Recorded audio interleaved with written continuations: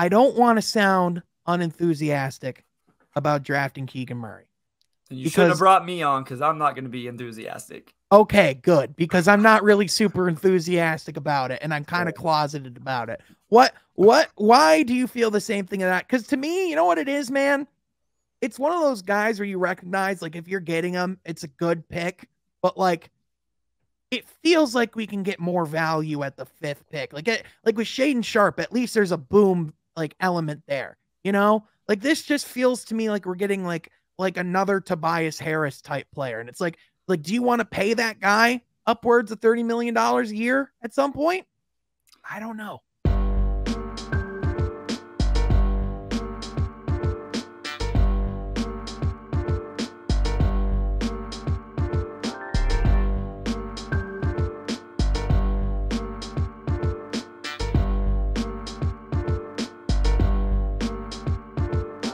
What is going on? I want to welcome you from Half Court for today, Wednesday, June 22nd. I am your host, Sean Murphy, alongside my guy, Jeff I-Frady. Jeff, what it do, baby? How you doing? I'm doing good. I'm excited. It's a big week. We got our guy, Bryce, the man himself, the guy that I rely on to go and watch some film on. Because hold on, Jeff. Hold on. We'll get there. I was saving something a little special for Bryce. I was trying to keep it a surprise. Normally, we got our guy below me, Troy Sergey. Troy, how's it going, my guy? Doing good, Sean. I thought last week was the most exciting week I could think of for June for basketball, with it being the nearing close of the NBA Finals and then ending. But to be honest, I'm more pumped about this week with the draft. I really am. Yeah. Absolutely, man. It's a great week. I mean, last week we crowned an NBA champion, and now we draft the next generation and future of NBA stars. And what better way to talk about it than a star of Pistons basketball content? And now, introducing in the top right corner from Kansas, Bryce, a.k.a. MotorCityHoops. Bryce, what's going on, man? What's up, Sean, man? That is sweet, man. Every time I record with you, you got something going on that I love. And so I can't be any more Kansas than I am right now. I was telling you guys, I'm straight out of the harvest field, walked into my sister's library. That's why I don't have any Piston stuff. I feel left out here. I don't got my Piston stuff in the background. But I'm excited to talk NBA draft, prospects at number 5, and whatever else you guys want to get into. Oh, absolutely, man. And hey, don't feel alone. I mean, we got Troy. He just moved into his new house. So congrats, Troy. Congrats. He's in this situation where he's trying to figure out. You know, he's in the Hoosier state now too. This guy might start going to Pacers games and everything. So we might have to have a conversation about that at some point. But we're gonna be having a lot of conversations, because this is From Half Court. Each and every week we talk all things NBA basketball through the lens of being diehard Pistons fans. If you like that, be sure to like this video, subscribe to the podcast, and share with your friends, and join the conversation in the comments down below. Also, we are happy to say that this podcast is brought to you by the lovely people at Manscaped, but we'll tell you about that later. First, it's time, because it's the NBA draft week, gentlemen. And Bryce, Jeff and I literally hopped into a call and both had the same idea before even approaching each other. And it was that we needed to have you on the podcast. And literally, I was saving it in my head. I was like, there's no better time to bring Bryce on than NBA draft time, because this is, first of all, if people don't know what you do, you are, first of all, obviously you got the Pistons Pulse podcast that you're a part of with Omari from Detroit Free Press. You guys are killing that. But on top of that, you also do a lot of breakdowns, a lot of film stuff, and talk about a lot of prospects. Do you want to tell people a little bit more about like your content and what people can find and expect from you? Absolutely. Yeah. So the Pistons Pulse podcast, obviously that's the main thing, like Detroit Pistons stuff. I write over at Detroit Bad Boys as well. But I just started doing the NBA draft stuff, like the Pistons had the number 1 pick last year. I didn't get into it too much. And then this season I was like, I'm just going to dive head first. So I started making breakdown videos. I'm more of a video guy than a article, writing stuff out. And at Mavs Draft, if you guys know him, he does Locked On Big Board. Yep. Richard Stamen is his name. He has a website. He's like, hey, can I just start putting these on your website? So they're on my YouTube channel or his website. I just enjoy watching basketball and breaking it down, guys. And maybe some people want to watch it and check these guys out. Yeah, absolutely, man. And then the thing that I love about the way that you do it is you do it with such a positive energy about you. Like, you're always in a good mood, always excited to talk about the game. And every prospect, you always find things that excite you and things that you think can really prosper. And so that's one of the things I love about you is that it's all about the love of the game. And, you know, and that's what like this channel is about. And that's what we want to highlight is people that love the game and just want to talk about the game.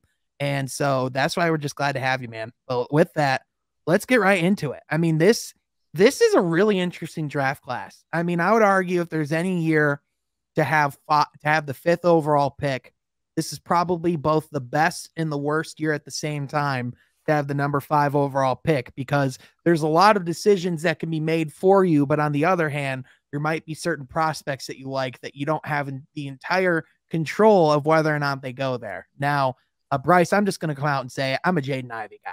I'm just going to be honest with you. With this 5th overall pick, in my opinion, if you can't go get one of those 3 marquee bigs in this draft, go get the best guard in this draft. Go get the guy that you can pair with Cade and a guy that can put the ball in the basket.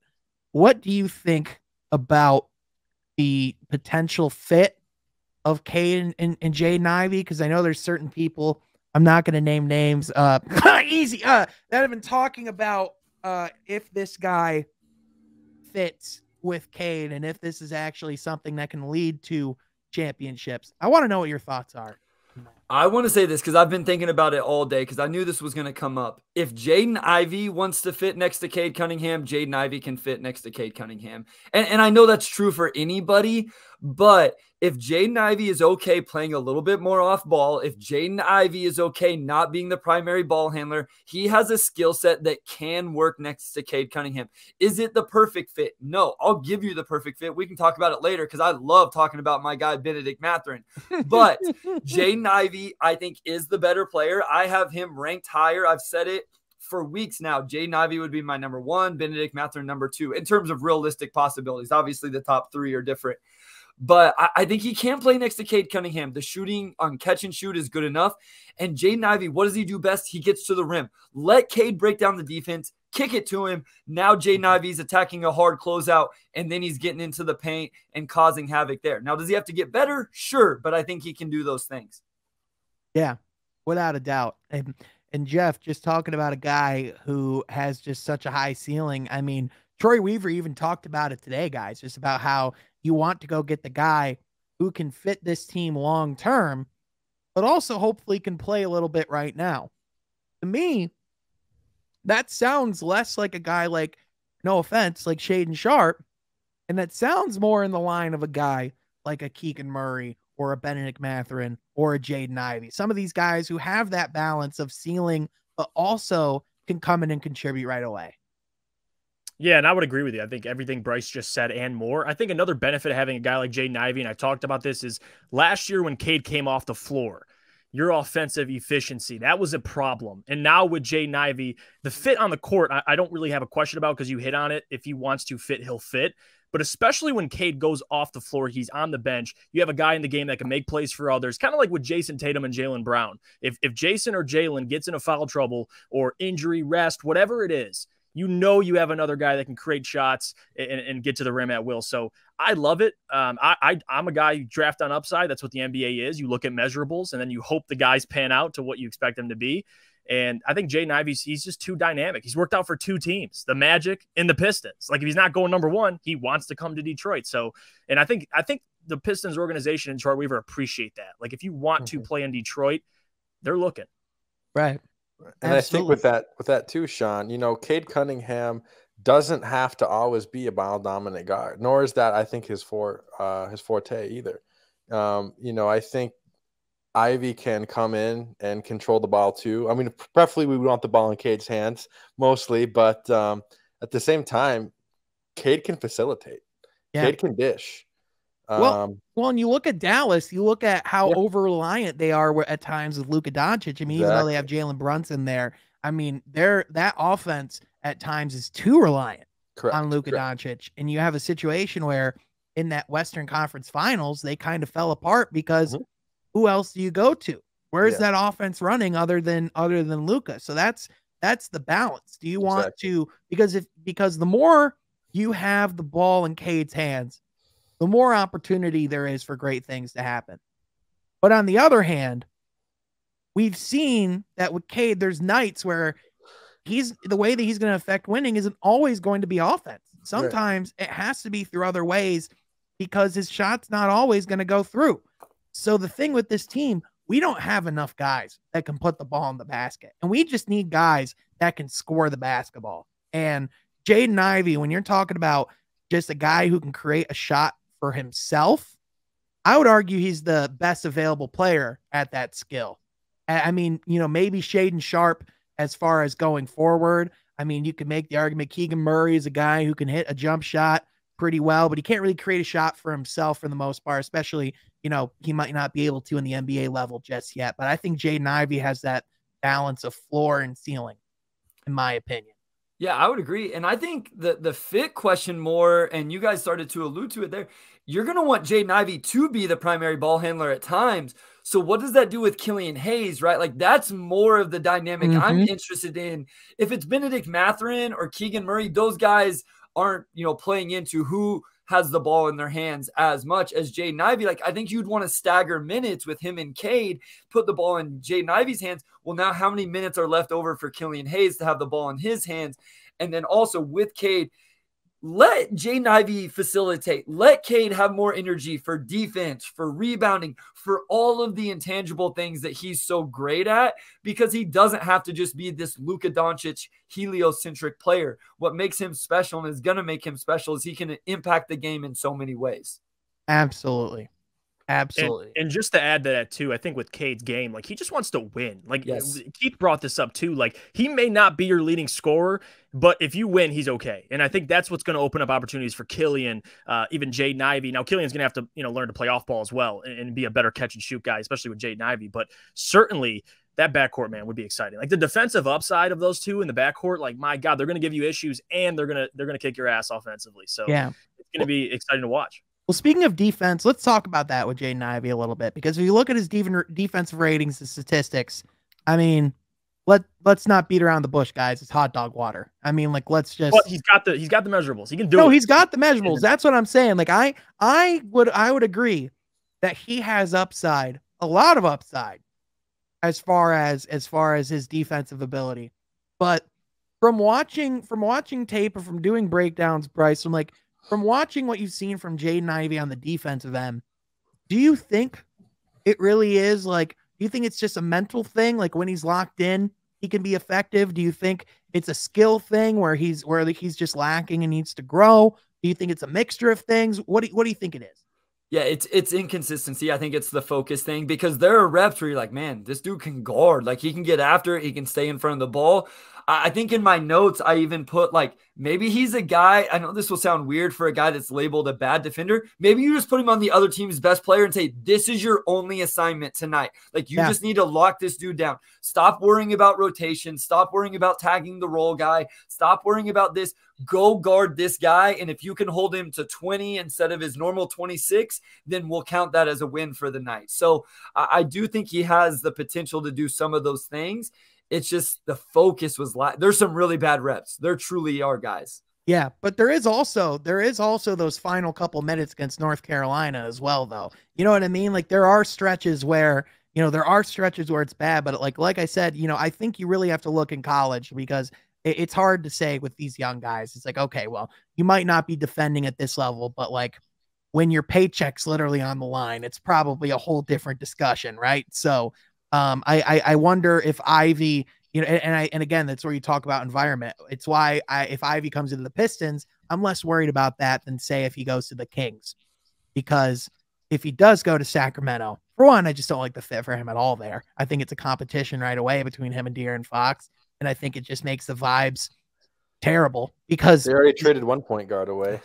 Well, yeah, you literally drafted Davion Mitchell last year too. I mean, you're just but again, it just, to me, like, there's pros and cons with every prospect, and I think Ivy has the ones that, in my opinion, can be worked around the easiest. And going off of one thing about the defense, just one point too, is I'm not worried about those intangibles at all with a guy like Ivy in this system, because we think of a guy like Dwayne Casey, we think of a guy like Troy Weaver. I mean, they're going to demand Detroit, known for their defense. I mean, I just feel like those are areas that are so easy to improve if you're in the right culture and you're in the right atmosphere. And Detroit certainly has that for any young player, but especially a guy like Jaden Ivey. Yeah, well, I just want to say real quick, Sean, like I have no firsthand knowledge of this. This is just trying to judge body language. I got a little bit of intel, I guess, but I don't know that he was super happy at Purdue. Like he's playing in an offensive system with two bigs where the emphasis was throw it inside, high, low, all this stuff. And I saw a lot of stuff between him and his teammates, like after possessions, walking to time. I'm not saying it was toxic. I'm not saying it was bad. I'm not saying Purdue. I'm not trying to dog on Purdue. Right. Like, but happiness does play a part in how guys perform on the court, whether we want to admit that or not. It's the same in all of our jobs. When you're around people you enjoy, you perform better, in my experience anyway. Yep. So I do think there was a little bit of that. I'm not saying a lot, but I do think there was a little. And can I ask you too, Bryce? Like, and I tend to think this with Jaden Ivey. I think he's going to benefit with the NBA spacing and the flow. Like, what is your opinion on that for a guy who's so good in transition, so dynamic, so athletic? What do you think that's going to do for him at the next level, having all that space, running pick and rolls? Yeah, 100%. I would get so frustrated watching Purdue because it was literally like throw the ball into the big and throw the ball to the high post to throw the. And I realize that's basketball. I understand it. I get it. It was effective. They win a lot of games. It was just like Jaden Ivey's over there on the wing, giving him the ball, setting him a ball screen or just clear it out. Throw, So I wonder if that's where some of the frustrations came from. And I do want to say this real quick. He played a lot off the ball, guys. He didn't play a lot as like the true point. People don't talk about that. So he can do it, has done it. Now, maybe he wasn't happy doing it. That's what I would like to know more of. And I'm sure those questions were asked of him whenever Troy Weaver had the chance. Well, and again, here's another thing that we saw pop up on the timeline today that not a lot of people like to talk about, or we didn't talk about before. Look at this kid, Jaden Ivey, right there. Pistons gear and everything. Yeah. His mom played for the Detroit Shock, current coach of University of Notre Dame women's basketball. Like, this kid grew up, he knows Detroit basketball. He's seen what that looks like, even to a certain extent from his mom with the Detroit Shock, even though it's obviously not the direct same thing. There's that culture there. He knows what that looks like. So it seems to me, like from the reports that he doesn't really want to go to Sacramento, it seems to me like Detroit's his preferred destination as well. But let's talk about the other guy and the Vegas odds-on favorite to go at the 5th overall pick, and that's Keegan Murray. Now, I don't want to sound unenthusiastic about drafting Keegan Murray. You shouldn't have brought me on because I'm not going to be enthusiastic. Okay, good, because I'm not really super enthusiastic about it, and I'm kind of closeted about it. Why do you feel the same thing of that? Because to me, you know what it is, man?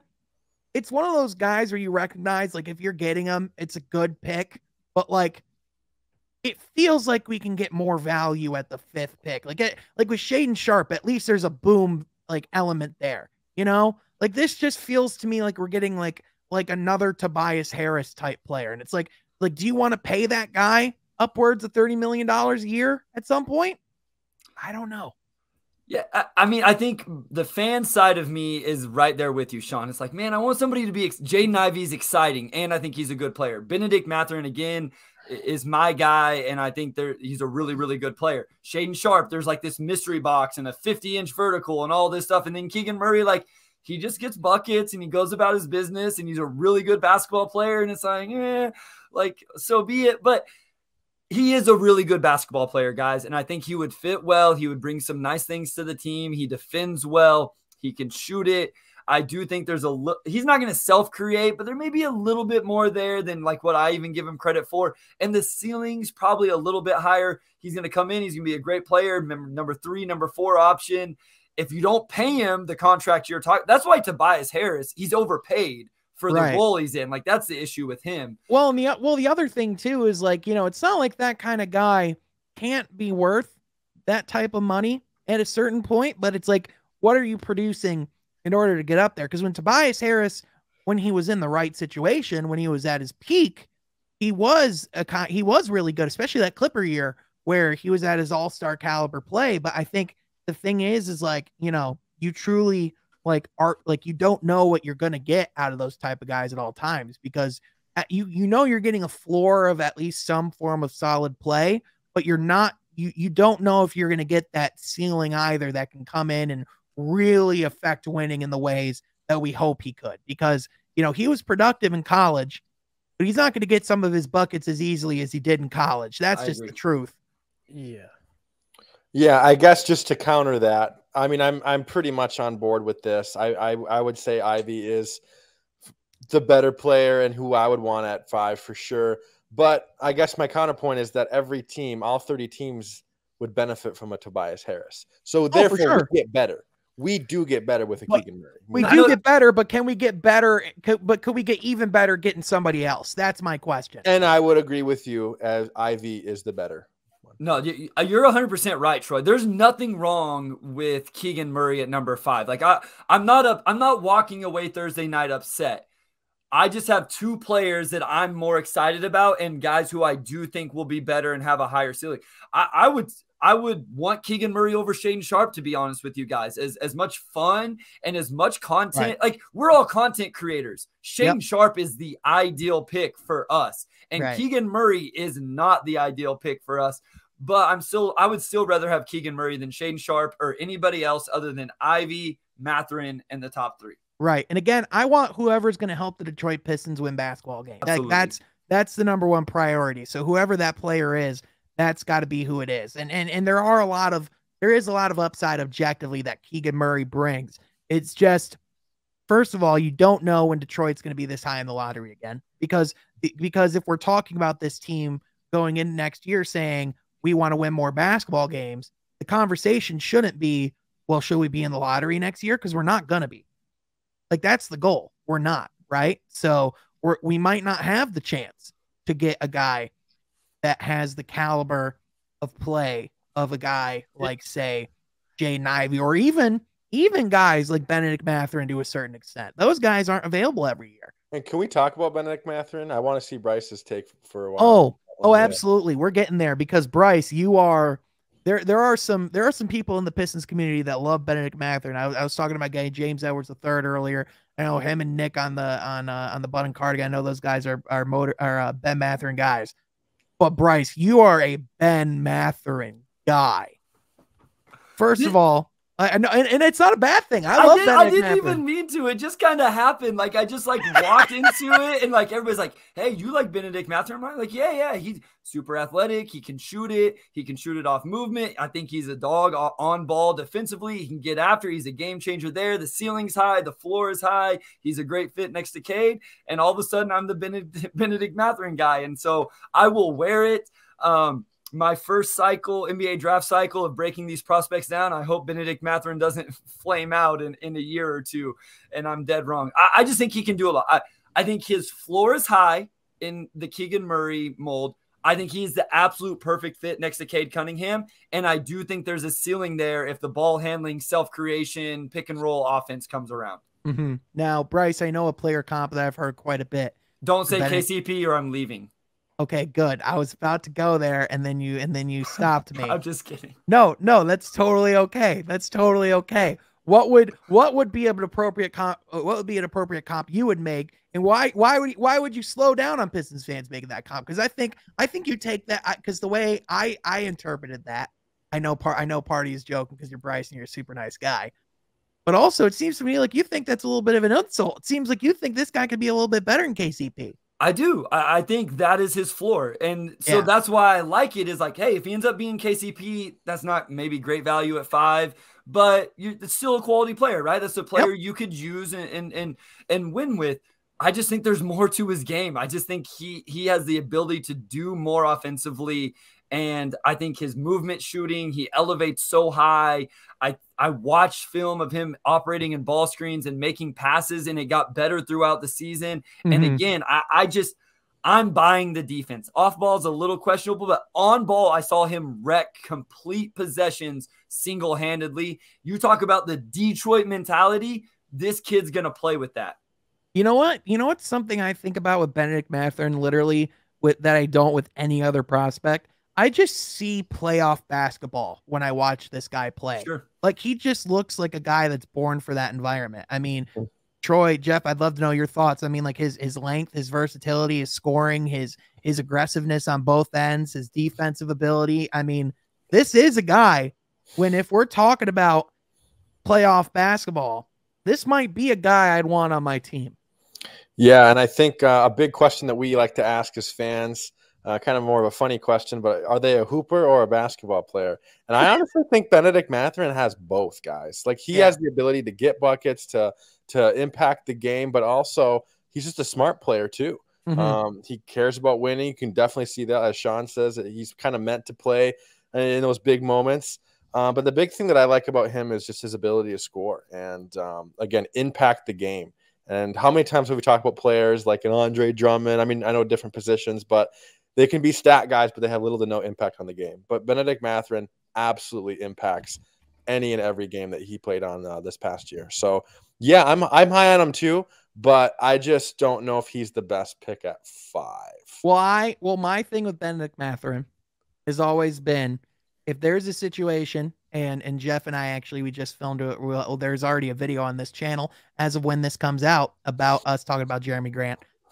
If we're talking about like who we could draft at 7, if we get that pick from Portland, definitely, that seems like the prime opportunity to get a guy like Keegan Murray at 5 and then a guy like Benedict Mathurin at 7. Now there's a legitimate case Indiana could possibly go and get Benedict Mathurin at 6 because he would fit pretty well with Tyrese Halliburton as well. I think he fits better with Cade. That's my opinion. But I mean, Bryce, what do you think about that type of scenario? I mean, a situation. I mean, obviously, I know you wouldn't want to risk losing Benedict Mathurin, but I mean, you know, I think he's a guy that very much could be in play at 7 as well. Yeah, I mean, getting Jaden Ivey obviously would make this a more of a home run, but if you walked away with Murray and Mathurin, I'd be super excited on Thursday night because, again, Keegan Murray is going to be a quality NBA player. Yep. And then, as I've talked about, Benedict Mathurin, I don't have to rave about it. If you want to know what Troy's talking about, go watch the TCU NCAA tournament game. That dude made play after play after play, and it wasn't just making huge shots. He got an offensive rebound that was the most impressive play of the night in that game. Jabari Smith Jr. is the only guy I've scouted whose defensive intensity and pride was maybe higher than what I saw at times from Benedict Mathurin. Yeah, without a doubt. I mean, another guy at the top of that draft class who played with defensive intensity was Chet Holmgren. We'll talk about him in a minute. We'll get to the top. We'll get to the top of the board in a little bit because I want to hear Jeff on Benedict Mathurin. Can we get Jeff on Benedict Mathurin? Oh, absolutely. I wanted to stay here for a minute because I wanted to get these guys' thoughts. Jeff, where are you at on Benny? I like him, and I want to add this too. If you're going to take him at 7, you're taking him at 5. Like if he's good enough to go to 7, you'll be okay with that. I think 5. I mean, you're 2 spots, and you think his upside's that high, and that's a guy who wants to win too. Like Troy hit on it. I want guys that want to win. He's not a guy. He's fearless, and you saw it too. He plays with so much passion. I like those players. That's why I like Jaden Ivey, especially in a backcourt with Cade. I would agree with you too, Bryce, talking about he's the best fit. I mean, that's true. Like you have a guy who can play off ball for sure, and he has that playmaking upside. Like that's the guy you look for. If Jaden Ivey for whatever reason is gone and you cannot take him, I'd rather have Benedict Mathurin than Keegan Murray. That's my point of view on it. Troy, where are you? Sorry, I don't mean to ask a question. Troy, where are you at? Because would you go if Ivy? What's your order? Ivy, Murray, Math? Yeah, Ivy, Murray, Math. Yeah. Okay. Yeah, I would go. I would go personally, Ivy, Math, Murray. But I because listen, I know there's a lot of value that Murray brings, and listen, it feels hypocritical for someone that talks so much about positionless basketball, versatility, and defensive switching and all this stuff. It feels really hypocritical to say I want Jaden Ivey after talking about all those things when Keegan Murray literally fits all those things, would bring a ton of value to the team. It's just, again, I just feel like I just feel like there's better players. I just really do.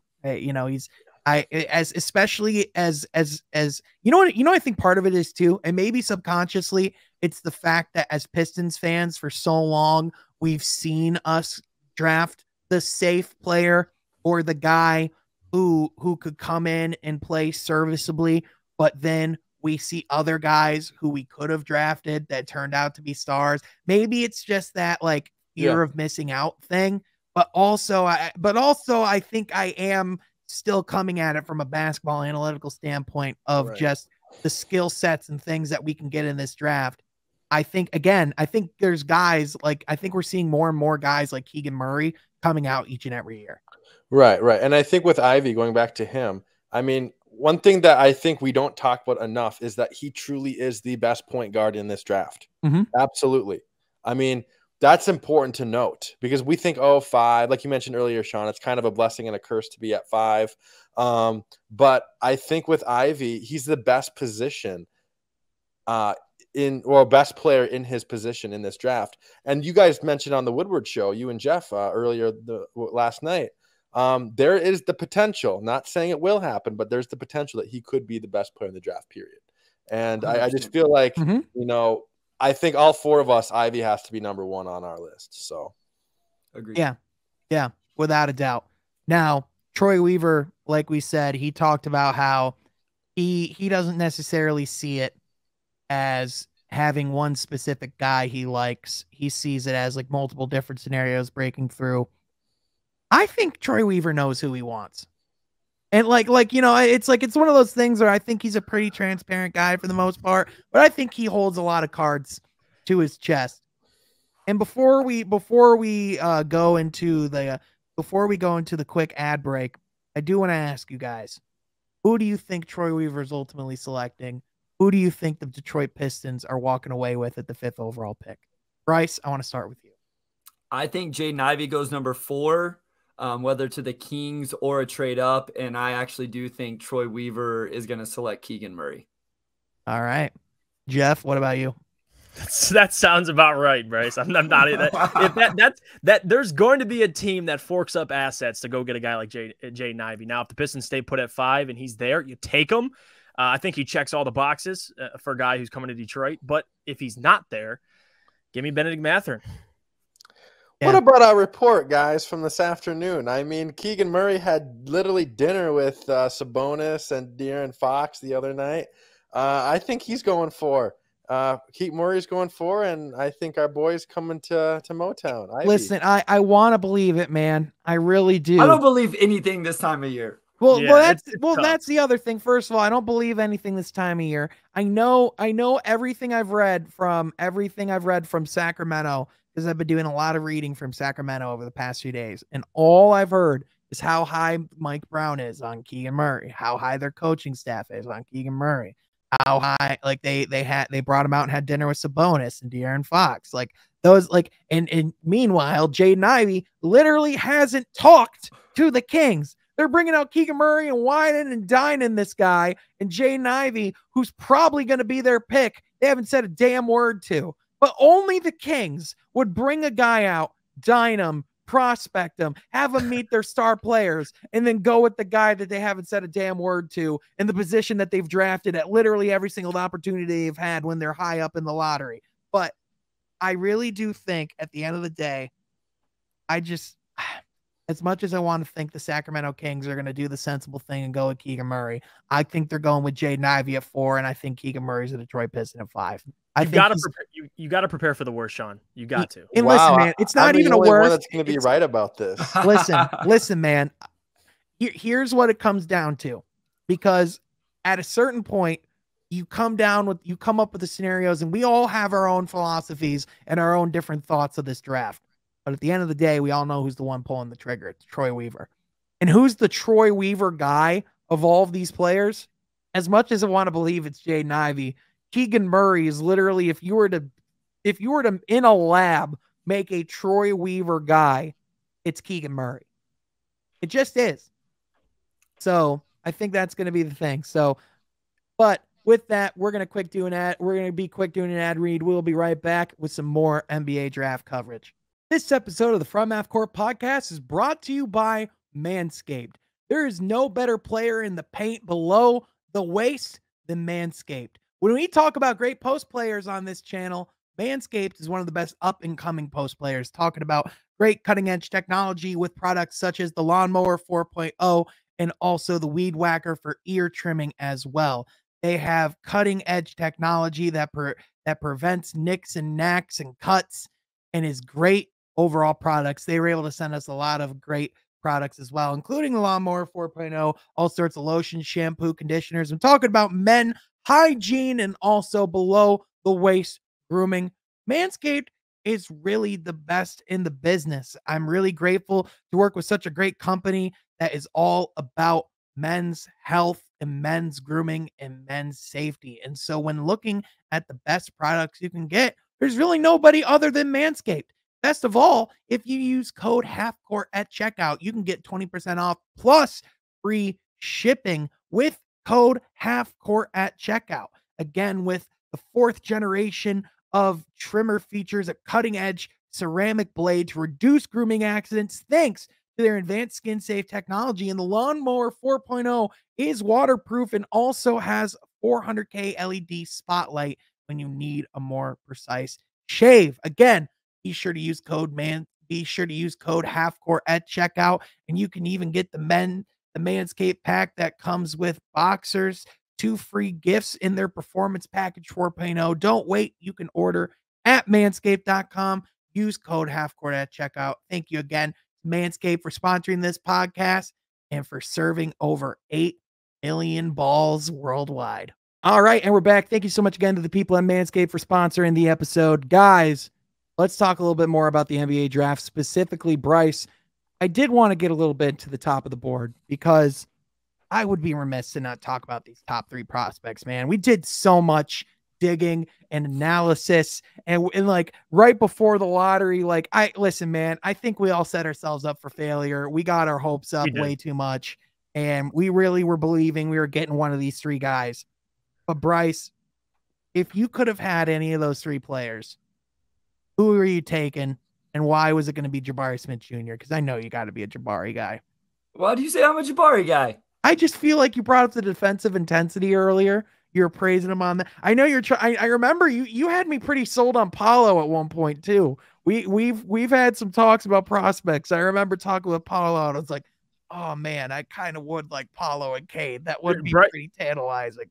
Bryce could sell you a penny, man. Dude, he's ridiculous. This man could resell me on the Pistons draft in Darko. I could find a way. I wish I could sell my students on learning anything in class. Like I get people to believe in this stuff. I can't get my students to remember anything I teach them. So, well, I mean, that's chalked when they walk in the door. That's true. Fair enough. All right. I got Paulo at 1A, Jabari Smith Jr. 1B, and then Chet Holmgren. I'm not super high on Chet. I do think I understand people who are bought into Chet. I get it. I understand it. Just not me. I love Paulo's upside offensively. I just think he can do so many things. I actually thought he was a really good fit for Detroit because he was that secondary creator with Cade Cunningham, just from a different position. Like he's a 4, maybe a small ball 5. Yes, the shooting has to come around a little bit. The defense is probably going to be neutral, but the dude is a bucket. Jabari Smith Jr., the defensive intensity, I talked about it. And then the shooting is insane.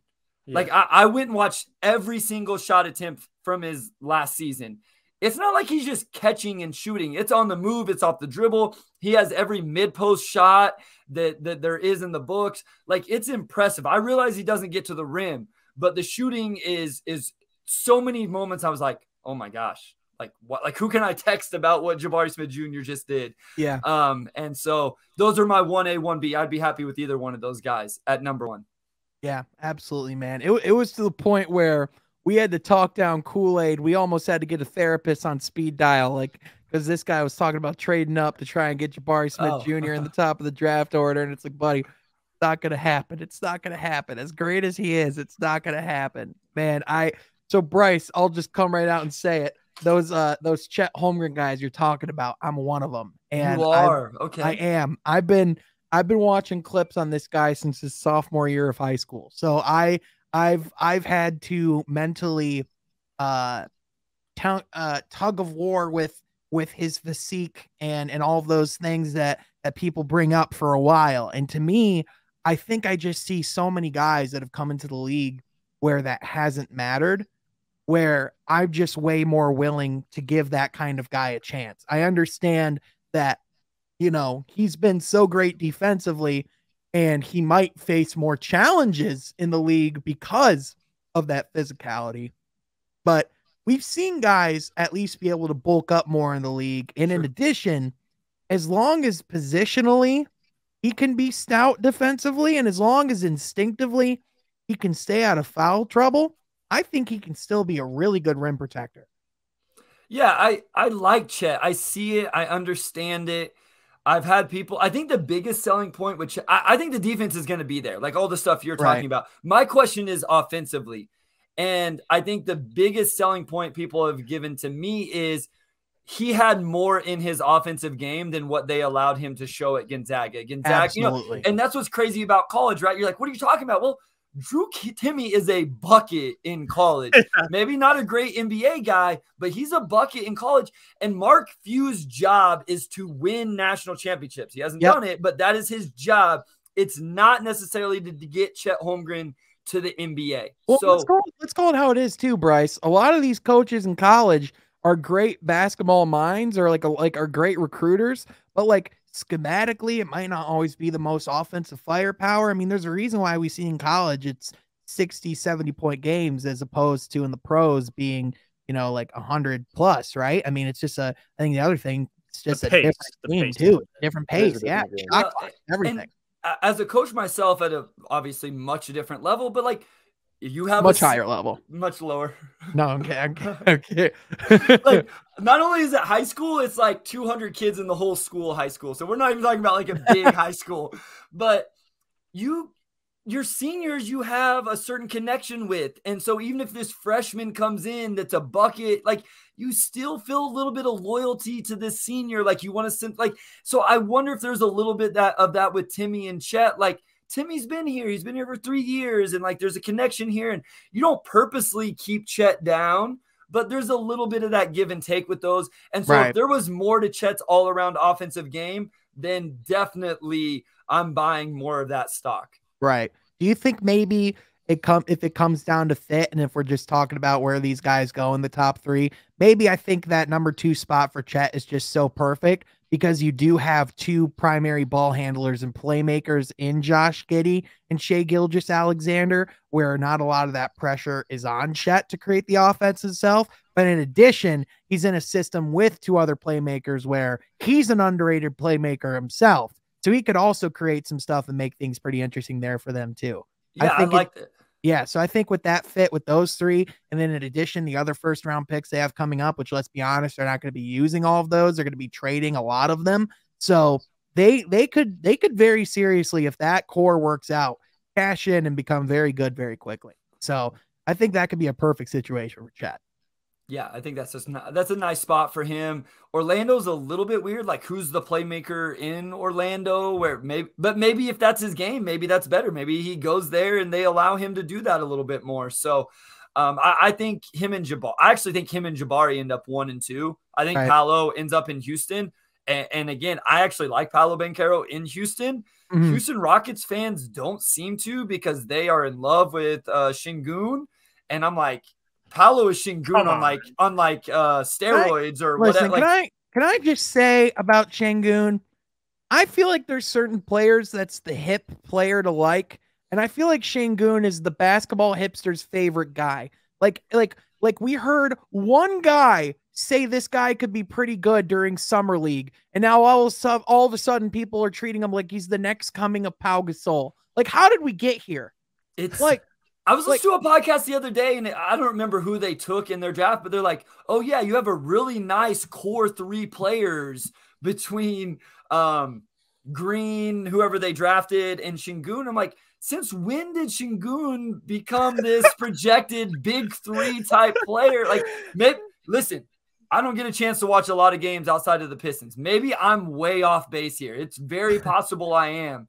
But this was kind of crazy to me that he averaged 9.6 and 5.5. So I'm not seeing this second coming of freaking Mark and Pau Gasol that all these other people are seeing, man. I mean, I think it could be good. Don't get me wrong. Sure. I just think we got to pump the brakes a little bit. That's all I'm saying. Definitely. Now, what I will say, I am curious, because when we're talking about Orlando, you bring up how they don't really have playmakers. I do kind of want to go off the path for just a second. I want to ask about a prospect from last year, Jalen Suggs, the guy that was drafted at the number 5 overall pick last year for Orlando. This was a guy coming into the draft last year before the lottery, I was really high on. I actually liked Jalen Suggs as a player. Maybe I saw his production in college and assumed that would just transfer to the pros. But now he didn't have a great start to his rookie year. Obviously, things got a little better towards the end of the season, but I mean, he can't get worse than how he started. Do you think Jalen Suggs is still a guy that can be a good NBA player? Do you think that pick might have just been a miss? Do you think our evaluation on him was maybe a little too high at the time? What do you think of a guy like Jalen Suggs? I like Jalen Suggs. I thought he was like, all the coach speak. He's a winner. How many times did people talk about him being a quarterback in high school? I remember that was a running joke. Like, did you know Jalen Suggs was a quarterback in high school?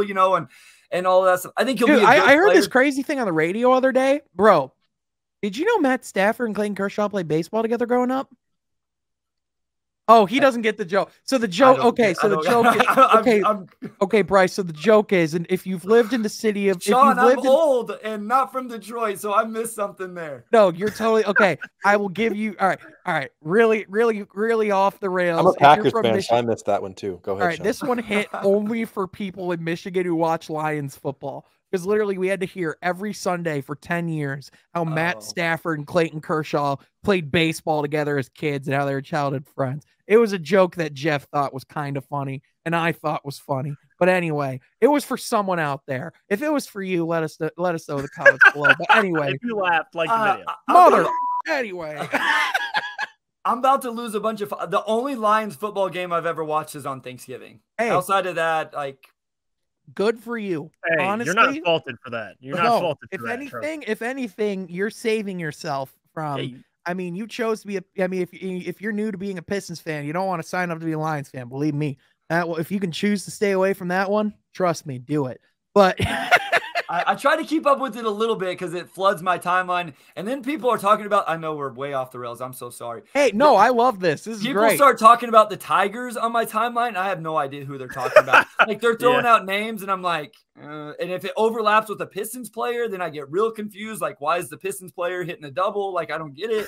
And so it's like, what is, and then hockey, with all due respect to Darren McCart, D-Mac is the most famous person I probably ever spoke to. So with all due respect to D-Mac, I have no idea what's going on with the hockey team, with the Red Wings, or how that game is played, officiated, or anything else. Hey, that's totally okay. We primarily like to stick to basketball over here ourselves anyway, so that's totally fine.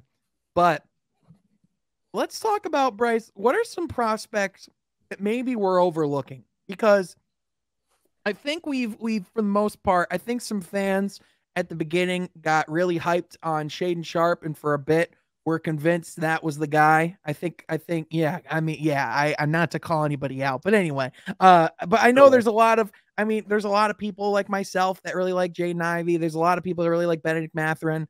I know there's a lot of guys in this draft. I mean, Troy Weaver said himself, there's 8 or 9 guys in this draft that he likes.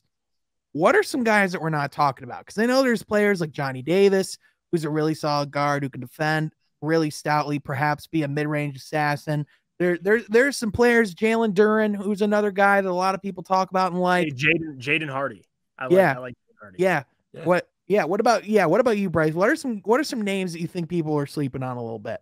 That's interesting, Jeff. Like, obviously not at 5, but Jaden Hardy, if the Pistons got a mid-round first pick into the very end of the lottery, that might be a little high, but Jaden Hardy is a bucket. I think Jaden Hardy is an absolute bucket. He's had a really slow start to his G League Ignite season. It got better. The efficiency numbers weren't great, but you watch the film and those games are played, obviously, they look like an NBA game, especially compared to college. He's getting quote-unquote NBA buckets. He plays with pace. The defense is horrendous. Like, it's not very good.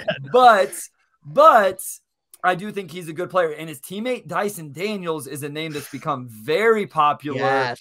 And I feel like Pistons fans are really jumping on board with that, which I find interesting considering the similarities to Killian Hayes. Yeah. Well, I mean, listen, Brian, and this is, in my opinion, it's interesting you bring up Killian. Let's maybe talk some of these young Pistons players for a minute and maybe where they can go. And maybe let's talk about how maybe the draft impacts that a little bit too, because you bring up, if you bring in a guy like Jaden Ivey, that affects Killian Hayes significantly. I've always thought the Pistons fan base as a whole, and I know you said you're a little bit newer to the fan base, Bryce, but I think we as a fan base are really selective in who we like and who we're really critical of. For example, if Killian Hayes gets a 3, I've never seen a fan base get closer to thinking that a guy is James Harden my entire life. But if Jeremy Grant makes as much as a turnover, is getting shipped out of town to the freaking Shanghai Sharks faster than you can say who says no. You know what I mean? Like it's really like, again, like that's a whole other, it really happened. It was bad with the Luke Kennard days. You couldn't say anything bad about Luke Kennard. Sekou. Yeah, Sekou. You couldn't say anything bad about Sekou. Exact same thing. We do it with everybody, right? But this is going to be a big put up or shut up year for Killian Hayes. And we've talked about it in other platforms and other places, but I mean, obviously we got to see more from him in a scoring standpoint. That's not a secret, but as a whole, what do you want to see from Killian Hayes? And what do you want to see from some of our young guys going into next season? Because they've shown a lot of promise, but it's really a matter of just putting it together on a consistent basis, right? Yeah, so Killian, I think you're right. It's going to be interesting because we can't use the games played excuse very much longer, right? Like he's about to eclipse 100 games in his career. He's had 2 off seasons. Hopefully he's been completely healthy this off season. There hasn't been the crazy COVID stuff. Like, God bless us all. Hopefully that stuff is behind us, at least to some extent. And we can, so like he's had a normal offseason. He's played 92, I believe, NBA games. Like, we should see some progress this season, hopefully in his shot. Isaiah Stewart, same thing. Something's got to come offensively. I love Beef Stew. I think he's very valuable come playoff. You guys talk about playoffs. Him being able to switch the way he can is going to be huge in a playoff series if he can score on the other end. And then Saddiq Bey, what I want to see there is, I've said I think he's a number 3, number 4 option on like a title contender. I hope he proves me wrong. I hope that's the worst take I ever have as a Pistons fan, and that he continues to show progression and that he could be Cade's wingman on a title contender in 4, 5, 6 years. It's not what I see, but I would love to continue to see progression from him. Without a doubt. I hope he does prove us wrong, but in all honesty, that's why I want a guy like Jaden Ivey at 5, because that's where I see Saddiq as well. If we're going to have this team be a winning formula, I think you're going to need another bucket getter and a second option above Saddiq, because I just think with Saddiq's scoring, I think we've just seen so far in his career, at least, he's not consistent enough to be a reliable number 2 guy in a winning team. I mean, there's nights where Saddiq can go out and put up 50 points, and where literally at halftime he could have 30 and his three's not missing, and then there's nights where he's 1 of 13 from beyond the arc, and it looks like he's literally not even on the court. You even wonder how he put up 13 shots in general. I mean, he's a young guy. He's so phenomenal, and it sounds like I'm nitpicking, but you know what? The reason why I'm nitpicking is because when you're getting to this level, and when you want, and especially when you want to see Saddiq be at that level and be a number 2 guy, that's where you have to nitpick. That's the level of nitpicking that comes with being one of those top guys in your team, in my opinion. It comes with that level of accountability, and it has to come with some extra conversation of this is where he's got to be better. Troy, what do you think about specifically, like, is there any other young guys in this team? Are there other specific players that you're watching for next season, what you want to see out of them? Because I mean, I know there's more than Killian. There's more than, there's other guys in this team too, right? Absolutely. And I think obviously Isaiah Stewart, offensive game developing more too. And, we've said on the podcast, I think his rookie year, we kind of got a little too excited, a little too quick. Now he's still a phenomenal player, but I think that he is a phenomenal, probably backup center in the league, especially obviously if we get a guy like Ayton in the offseason. So he definitely some improvements on the offensive end, because Beef Stew has all the intangibles to do that. He has an NBA body. He plays his heart out on the defensive end. So just getting that shot to fall a little more, maybe even some offensive rebound, working on that, I think it would be a great thing for Beef Stew. And I guess just because he's young, I have to throw his name out there, but I don't expect him to maybe even be on the roster toward the end of the year. That's like a guy like Frank Jackson, just because we saw some really great highlights of him this past year. Well, I want to throw about, how about a name that maybe is a little bit more in the long-term plans? How about Hamidou Diallo? What are we getting out of Hami coming out of this season? I mean, are we going to get that? Because it's really the tale of two Hamis, right? There's the Hamidou Diallo we got at the beginning of the season, who was probably more focused on his offensive game, kind of looked dejected, was struggling to get time on the court.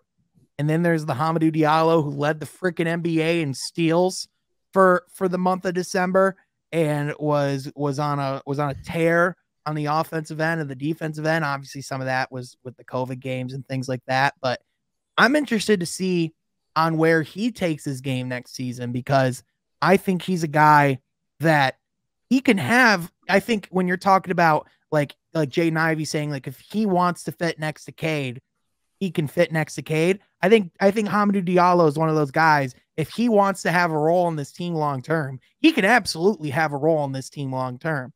It's just, is he going to be that committed guy that we saw at parts last season? Right. What do you guys think about that? Yeah, no, I think Hami was a guy that we saw flashes of really high potential. And I think he's such an athletic guy too, who he can jump out of the gym, man. Mm-hmm. And I feel like any team can use that. So he's a guy that I would love to keep around, but I guess it depends on, what we're getting consistently out of him. Yeah. And I think every player on this team is the leash is getting tighter, no matter if it's Hamidou Diallo, it's Killian Hayes. Like you're taking the next step. You can't put up buckets or at least get all these attempts on a team that wins 20 games. Like once the Pistons start progressing and you draft a Jaden Ivey, there's only a little bit of room left for error, like for these guys. So for me, I mean, for Killian Hayes, I'm excited. I think no doubt the versatility you're getting with Killian, with Isaiah Stewart, with Hamidou Diallo, like that, they can be great role players. Like I'm not expecting. I've accepted and moved on from where we taken Killian. It's crazy to think about that Sadiq out of all these guys were taken last between Isaiah Stewart and Killian Hayes, but it is what it is. They worked out. And I'm excited to see him progress. I think at the very least, you have Killian off the bench, 6'5" playmaker, who, if he can shoot defensively, my God, I mean, you're in your second year to have a guy like Killian Hayes, it's going to be beneficial for the Pistons as well as Isaiah Stewart moving forward. I mean, these guys on the perimeter, especially, you mentioned it, Bryce, with Isaiah Stewart, like what he was able to do towards the end of last year on the perimeter defensively. I'm like, this guy, he's always going to be able to play minutes. Like, there's no doubt. I mean, offensively, you want more, but still, defensively, man, in the playoffs, he'll be valuable. Yeah, there's value there. And again, he's so young. I mean, we saw Lonzo Ball, very similar type of player, very similar struggles shooting the ball, now be a guy who's almost a three-point specialist on the offensive end. And then in addition with his playmaking and defensively, we saw what he could do in Chicago before he had that knee injury. We saw the value that he had for them. So I still think Killian could be a really good player in this league. Again, it's never been that he needs to be the superstar on the offensive end. Just be serviceable. Just be NBA level. Yep. Just be crazy that we're already talking about year 3 though with Killian and Sadiq and Isaiah. Time really flies, guys. We're gonna be talking extensions with those guys soon. What's crazy is like, okay, how much is Sadiq gonna get? How much is Isaiah? Are you gonna bring Killian? Like all that stuff. And all of a sudden cap space is going to start getting tied up a little bit in these guys, hopefully because they're performing at a high level. Exactly. Absolutely. And then by the time we're done and wrapped up talking about these guys' extensions, we're going to have Cade's right around the corner. So that's the crazy thing, man. This goes quickly. So it's one of those things where, you really want to make sure you're bringing in the right young guys. And let's be truthful. Let's just be honest about it. All these young pieces we have on this team right now, when we're seeing the Pistons in contention, not all of them are going to be on this roster. Let's just be real about it. Yeah. One of these guys is going to be moved at some point.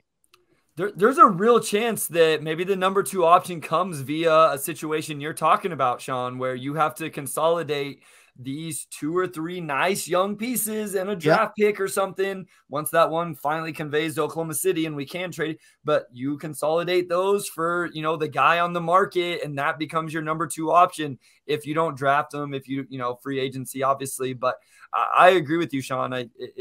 You hate to think about it, because you like all of these guys, you enjoy watching them play, you're excited about them. But I think we all have the same goal as Troy Weaver and everybody else, that we want to win. And sometimes you got to make some tough decisions to do that. Yep, exactly. And at a certain point, there's going to have to be a trade. There's going to have to be a transaction. There's going to have to be something that Troy Weaver is going to have to do that is going to have to upset some fans, and it could be a fan favorite. So, you know, I'm not saying that's happening anytime soon.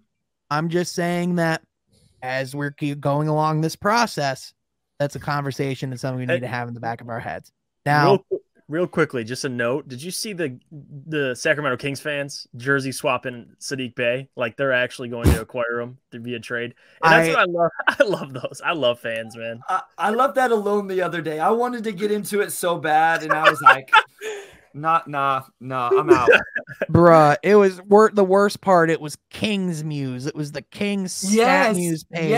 Yes. And dude, they got freaking laughed out of the gym by everybody on Twitter. Like, even like Pistons Muse responded with like LMAO. Like, literally, they're getting clowned by Pistons fans in their entire comment section. It's kind of sad. It's one of those things where, you know, they tried. They really did, but it's not happening, Sacramento. You can try, you can wish all you want. We don't care that much about the fourth pick. I think Sadiq Bey, while maybe is a little overvalued by us as Pistons fans, the more I see, I think he's undervalued by fans around the league, though. Like, I saw there was a video going around Twitter the other day where someone was just crushing him, like that he wasn't very good and this and that and the other. And I almost retweeted it just so Pistons fans would jump on and get after it. But there was already like 10 comments about it. So it is kind of interesting, those dynamics of how other people view Pistons players, how we view other teams' players. Yeah. It's an interesting dynamic. Listen, man, all I can say, you can tell who has league pass and who doesn't. That's all I'm going to say. You can tell who's actually tuning into the games and who's actually watching these guys play, because that's where you get the information on these guys. There's, you know, I really firmly believe in a lot of sports, it's really true that stats don't tell the entire story. Absolutely. But with the game of basketball, how nuanced of a game it is, in my opinion, stats merely tell a fraction of the story. So that's why it's so important to have these conversations. And again, Bryce, it's why we love your insight, because it's so footage based and so eyeball based and so focused on the fundamentals and what you see in your experience of the game. Now, as we're getting to wrapping up the show, we always end with a segment called From Mount Rushmore. And the way this works is my guy Troy takes us on a trip, and we normally answer like a Mount Rushmore of like our favorite, like sometimes it'll be our favorite shooters of all time. Sometimes it'll be like things, or sometimes we'll even just look back on great players and great teams and great runs. Troy, what do you have in mind for us today? Yeah, today's going to be kind of an easy one, in my opinion, easy, because I feel like there's only 4 options here. But hopefully we can have most of the discussion be honorable mention. And that is going to be the Mount Rushmore of draft steals, NBA draft steals of the past or of the previous decades, so 2010 to 2019. So players who were drafted maybe in the later first round, or maybe even second round, who became all-stars and can't miss stars, and players that obviously teams passed on in the lottery or later in the lottery, and who are now stars. So I'll begin. Again, I think this list really only goes 4 deep, but it has quite a few honorable mentions. That'll be Klay Thompson, drafted 11 overall by Golden State in 2011. Obviously, one of the best shooters of all time, just very much impacted even 11 years later here in 2022, an NBA championship. But to get that guy at 11, he's a Hall of Famer. You could make the argument that he got snubbed for the 75th best players this past year. So to me, Klay Thompson has to be on that list. To go 11 and to have that much of an impact on the game, I think that is a remarkable steal. Without a doubt. I'll go next because this one, I feel pretty comfortable in this one. Yeah. Nikola Jokic was drafted during a Taco Bell commercial. This man, they were talking about a Chalupa Supreme. This man was getting drafted. Taco Bell stuff though, Sean. Like, so. Hey, I love Taco Bell. You know what I mean? Go there, get yourself a quesarito, a Baja Blast. You know, I haven't eaten or drank anything that you've mentioned so far. I don't even know what you're talking about. But Joker you might be a little bit more of a healthier guy than me, Bryce. That's okay. But I mean, listen, man, Nikola Jokic, this guy, you know, 2-time back-to-back MVP, one of the best big men in the history of the league. What the things this guy can do on the offensive end, this guy's a wizard. He's an anomaly of a player as far as everything he can do on a basketball court. Nikola Jokic is unreal. So he's got to be on that list. Does Draymond count? I know you gave the years. Is Draymond too late? Draymond counts if you want to have him, yeah. Yeah, he's 2012, okay. 35th pick in the 2012 draft. Yeah. I mean, I know Draymond doesn't have a lot of fans, and people get frustrated with him, and he whines a lot and all that stuff. But here, man, he has fans here. I love Draymond Green. I'm a fan in terms of I respect the value he brings to that Warriors team and how much he has contributed to the winning of that team. Now, he's in a really good role, right? Like, because you have a Steph Curry who you have to double, and then it really amplifies what Draymond does well. But I think Draymond Green can be underappreciated at times. So he definitely makes the list for me. I fully agree, Bryce. He would have been probably an honorable mention for me because I think there's two we're big time missing here. But Jeff, can you name one of the two? I'm going Siakam. That's who mine is. 27th overall for a guy. Okay, Troy, I know who you're thinking here. I know one person that's on your list that you're thinking. It's Kawhi Leonard, isn't it? Giannis and Kawhi were both 15. First of all, he went 27. Kawhi went 15. Hold on. First of all, 15's not 10. Hold on. First of all, Troy, you said last decade. Kawhi was drafted 2011, 11 years ago, buddy. No. I said last decade as in 2010 to 2019. Oh, okay. the decade of the teens. Yeah. All right. So, yeah, of course, Kawhi Leonard's going to be on that list. Of course, Giannis is going to be on that list. Of course, Donovan Mitchell is going to be on that list. Like, of course, those guys are going to be there. Right. But I only didn't pick Kawhi because you made the parameters of the last decade. And I thought the last 10 years, Troy. Sorry. But Siakam's a good pick, Jeff. And I think that's where I kind of wanted to go most with this is just the next maybe 3 or 4 minutes, just all of us shouting out names and why. So why Siakam, Jeff? I don't know. I just got thrown off for a second. But Siakam, yeah. So 27th overall. You could have went with Giannis. You could have went with Kawhi. And personally, my favorite player in the NBA is Devin Booker. I think that was a steal, if I had to say myself looking back. Donovan Mitchell, another one. But yeah, Siakam, 27th overall for a guy who obviously has a ring now with Kawhi Leonard. He's the number 1 option on the Toronto Raptors. And even during a down year, he averaged 21 and 7. So give me Siakam, man, for where he was drafted. If you did a redraft of that same draft class, he goes number 1 overall. So what about Fred VanVleet? Fred VanVleet wasn't even drafted at all. Yeah, absolutely. How about Jimmy Butler, man? 30th overall, a guy that when he came into the league, people didn't really think he was going to have much of a future or really what he was going to be at all. And now he's a guy that literally carried a team to the Eastern Conference Finals and was a 3-point shot away from bringing that team to the finals. So again, by the way, after he did it in the bubble, I mean, talk about an all-star caliber player right there. I mean, Rudy Gobert, he was another low draft pick player. I mean, we don't love him as an offensive player, and he's probably the most hated player in the league. So we don't really like to give this guy much props, but as a defensive player, he's a freaking freak of nature. How about Chris Middleton? Yeah, absolutely. That's the thing, man. If you draft well, there's a litany of steals. Years from now, Sadiq Bey is going to be on this Mount Rushmore. Yeah. Absolutely, he's going to be on George, this Mount Rushmore. 2010. Absolutely. Hey, Jordan Poole's another one. Yeah. Oh, yeah. Remember when a couple years ago people called Jordan Poole the worst pick of the first round? Look how that takes aging. That's really the ultimate truth of it all, guys, is that if you draft well, if you draft right, it can really do dividends and you can really find value no matter where it is in the first round. Right? Absolutely. Can I add to that real quick though, Sean? Absolutely. When you have a superstar in place, I think is a huge caveat, because then that allows other people to be in the role that they need to be in. And with all due respect to what Jordan Poole did this year, because his journey in the NBA has been incredible, he's in a really nice role there with the Golden State Warriors because of all the other pieces. Andrew Wiggins is the same thing. Yep. Andrew, everybody's like, oh, can Andrew Wiggins go be a number 1 on another team? No.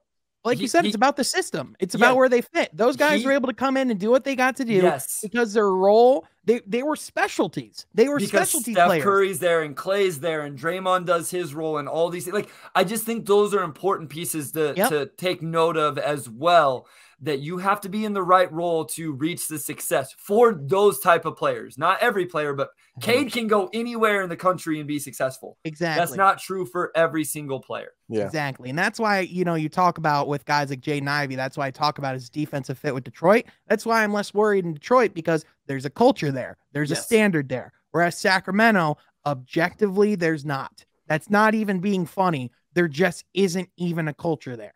Let's just be real about it. So, and one last thing, Sean, I wanted to close with little game. I asked Bryce this question when we had our little commercial break, and that is going to be, we've all followed basketball for years now. I want us to give us 2 players. Okay. All 4 of us. One player is going to be someone that we thought was going to be great personally, that we thought was going to be great, but ended up being kind of a bust.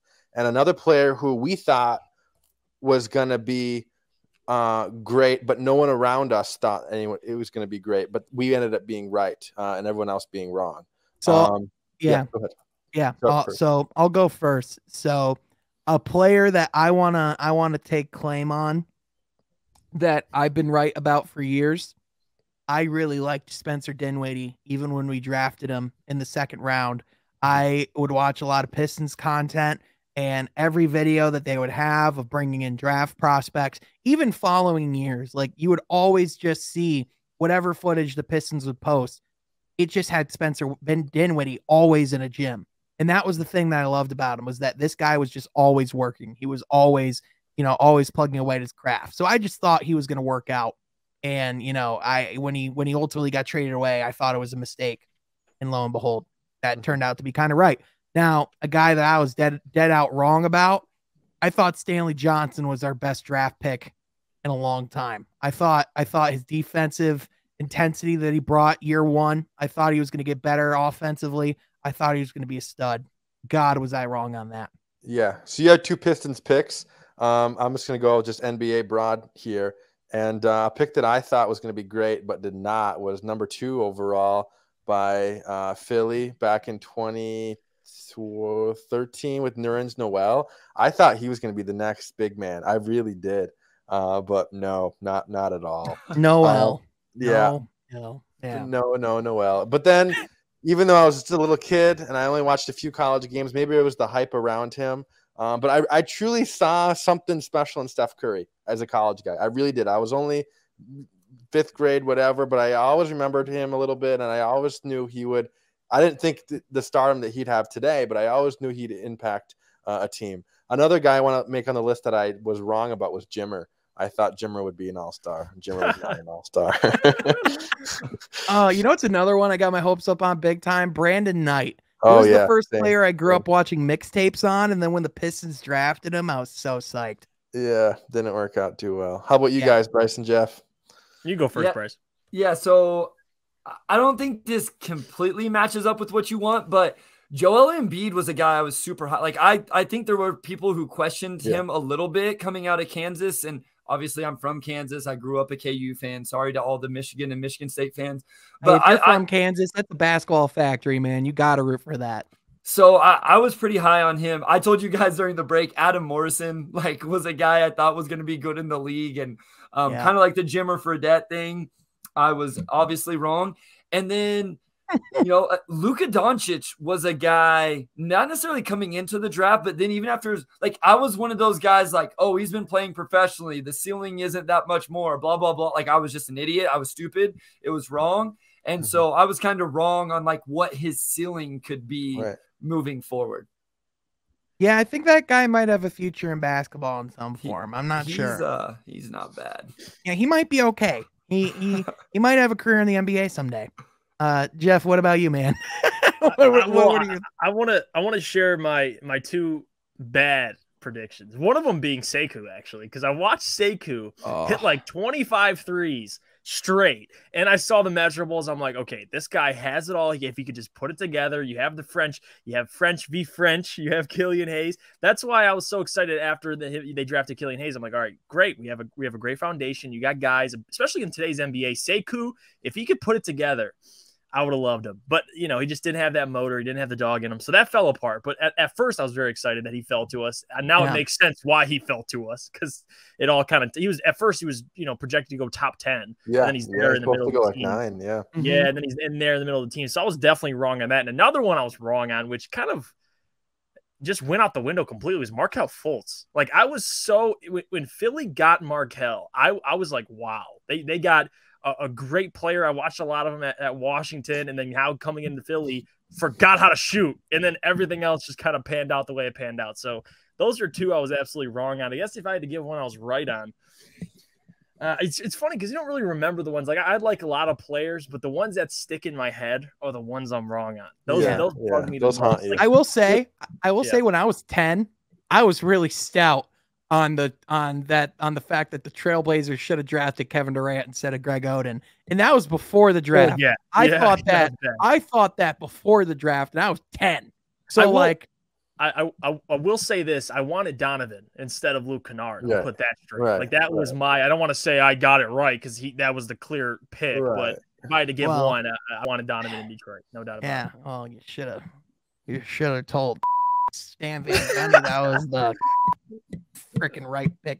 Anyway, that's gonna do it. Bryce, my guy, thank you so much for being here, man. We love you, dude. Seriously, like, you are welcome on anytime. We're definitely gonna have to have you on at some point here soon before the season. We might have to do a From Half Court Cross Pistons Pulse podcast at some point. That'd be pretty fun, man. So no doubt. Yeah. So where can people find you, man? At Motor City Hoops on Twitter, obviously that's one big place. But where all can people find you, my guy? Yeah, so most of the stuff is on Twitter, the YouTube channel, Motor City Hoops, Bryce Simon. You can find it there. And then the Pistons Pulse podcast, wherever you listen to podcasts. And if you want some more draft content, I got those video breakdowns on mavsdraft.com. Write some articles for DetroitBadBoys.com. So follow on Twitter, and then I'll let you know about it after that. Guys, I had a blast. Thank you so much. I appreciate it. You guys worked it out time-wise. I don't know how late it is where you guys are at, but I appreciate it. It worked into my schedule. Thank you. And I always enjoy talking Pistons with you guys. Hey, absolutely, man. Much love, man. Yeah, absolutely. Much love, man. You're welcome on anytime. You're going to be one of our, at least semi regulars, man. Cause you definitely gotta, you're a busy man yourself, but we would definitely love to have you anytime. But and Bryce, real quick. Yeah. Not that I'm adding Bryce into my guys that I was high on. All right. Because I love Bryce so much. I wanted Bryce to get him on the morning show as much as I could with Adam. And this guy, he has it, man. Like you're doing great things, and I'm happy for you. Yeah, absolutely. So hey, and now we have our own place where we can have him on as much as we want and all that stuff. And listen, man, he's just one of these guys you got to be listening to. And listen, we just love the game of basketball here. And this is From Half Court, where we bring in guys like Bryce because we just want to talk about the game of basketball, man. If that's what you're about, if that's what you like, be sure to like this video, subscribe to the podcast, share with your friends, and join the conversation in the community, because this is a place where we just love the game of basketball. Even if you're not a Pistons fan, we talk about the entire league here. But also, be sure to be following my guy Troy at TroySergi44. Be sure to be following my guy Jeff at Jeff I. Frady, myself at Sean Halfcourt right down here. But also, be sure to click join down below, become a member from Half Court. Be sure to go to Manscaped, use code HALFCOURT, get that figured out downstairs. But anyway, guys, that is going to do it. I want to thank y'all so much for tuning in, and we will catch you next time from Half Court. Be sure to subscribe.